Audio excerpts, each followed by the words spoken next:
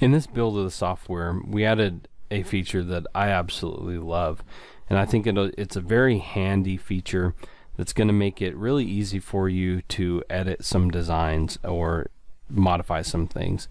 And as you know, when you are in the software and you select an object or a group of objects, you get this box that goes around the edge, and it has these little controls on it that you can make something larger, you can skew it, make it taller, more narrow if you want, you can rotate it a little bit. You've always had these controls available to you, but what we've done is we've given you even more control in this build. It's something that you have to turn on if you want to utilize it, and it's in the preferences. So if you go up to your program preferences, which is this gear icon here, and you come over to view, the view tab here, the one that we're going to focus on is the show selection controls. So I'm going to check this box on and hit OK. And now watch what happens when I select this object. You'll notice that I still get this same box with controls in here, but there's also these icons now that show up along the edge.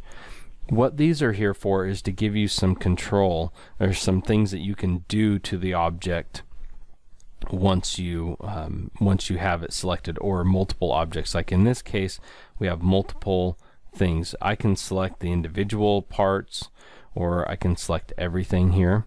And so also these will change according to what you have selected. Like in this case, since there's multiple objects selected, this icon right here shows up, and this icon right here is a group and ungroup. So if I click on it, it's going to group the objects together. So now if I go and select it anywhere, it's going to be grouped. And then I can click this icon again and it will ungroup it. So now I can come in and select any part. So the nice thing about that is a lot of times we are wanting to work with something and we get it exactly how we want it, and we want to group it. It just makes it easy. Once we have everything selected we want, we can click that icon and group it together. Okay, and over here we have a duplicate. So if I click this, it's basically going to copy and paste it. So if I click this icon, you'll notice that it made a duplicate, and you'll notice too that it moved it a little bit. And the reason that it repositions it slightly is to let you know that you did duplicate it, because if it went right over the top, you might not know did it happen or not, or maybe you accidentally did it. So now I can come over, bring it over here, and I have a duplicate of it. I can duplicate it again if I want and move another one. It just is really handy to do. Now let's say that I really wanted to get into it and I wanted to edit or see it better. There's this little magnifying glass here, and what this one is for is fitting whatever is selected to the screen, so it makes it as large as it can be on the screen. So let me go ahead and click this icon, and you'll notice that what it did is it zoomed the design in, so now I can really get a good look at it if I needed to. Okay, so it's just it's a nice little feature to have, to be able to zoom into a section. You do have the ability up here in the X is, let's say that, you know what, I don't want whatever is selected. I can just come in here, hit the X, and it deletes it. So it removes it from the work page. Now, if that happens and you didn't really want to do that, remember you have undo here. You can just click undo and it will bring it right back. So you don't need to worry about that. Then we also have this icon, which is close, and this is more for objects that you select that you want to make sure that they're closed objects, especially when you're working with artwork, you know, for cutters or anything like that.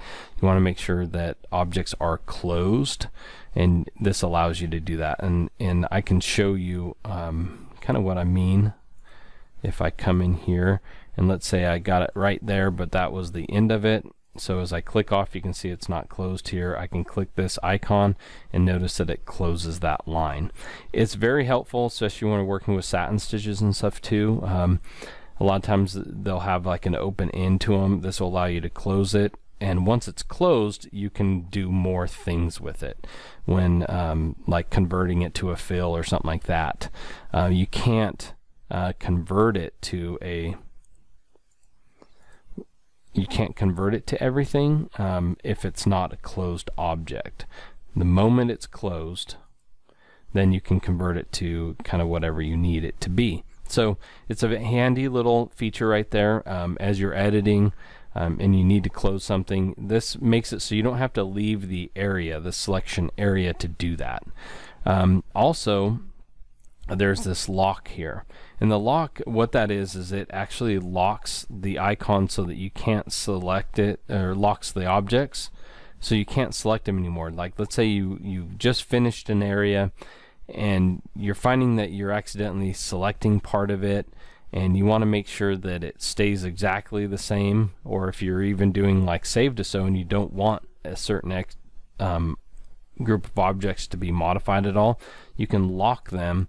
And when you lock it, you'll notice here that you no longer have the ability to select it, so it keeps it there.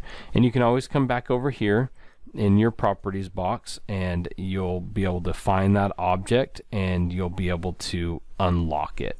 So it's just a feature that is easy to utilize, and it makes it nice to work with. So I want to come back over here to these objects, even coming to the original one.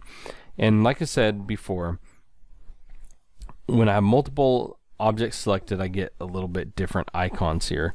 Now let me come in and just select one area. Okay, so I selected just this area. Notice that I no longer have the group icon there because I only have one object selected. You have to have multiple objects selected in order to group something together. But you'll notice that now I have this icon right here, and this is one of the things I love, is that a lot of times when you're editing, you'd go to select something, then you'd come up and you would click on the shape tool so you can get the access points. Well, now you can access that right here. So you can come in, select an object, click on this edit, and you're right into where you can change the angle lines, the start and end points. It's all right there at your fingertips. So it's just a really neat, easy thing to work with, and I think that you'll find that you'll utilize it quite a bit more than you thought you might, and it's just really handy to have these tools at your fingertips right here. And again, you can access this through the preferences by clicking the icon right here and then coming into view and make sure this box right here for show selected controls is selected, and that'll allow you to come in and when you select objects have access to different features. So hope you enjoy this new feature.